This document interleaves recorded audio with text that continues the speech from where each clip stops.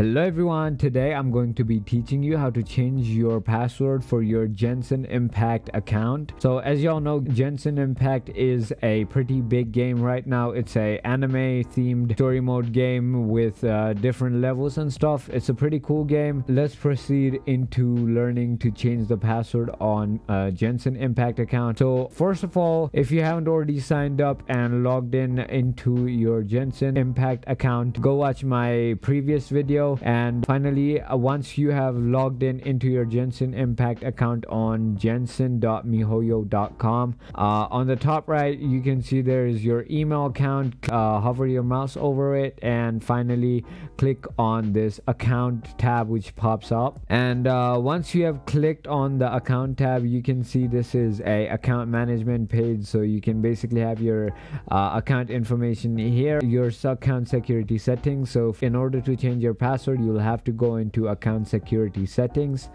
Once you've clicked on that, as you can see, you can add a username.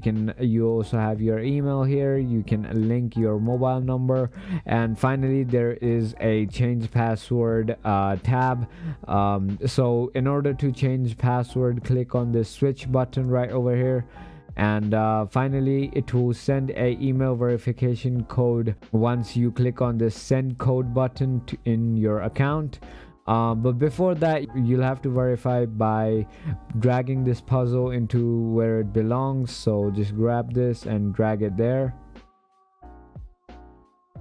And once you've done that, go to your Gmail account, and your Genshin Impact OTP should be there. Copy the one-time password and finally paste it on this tab which says verification code. Once you have done that, you will have to click on this next button exactly below that tab.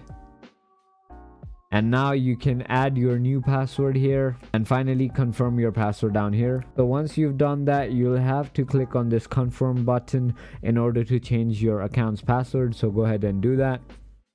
And congratulations, you have successfully changed your Genshin Impact account's password.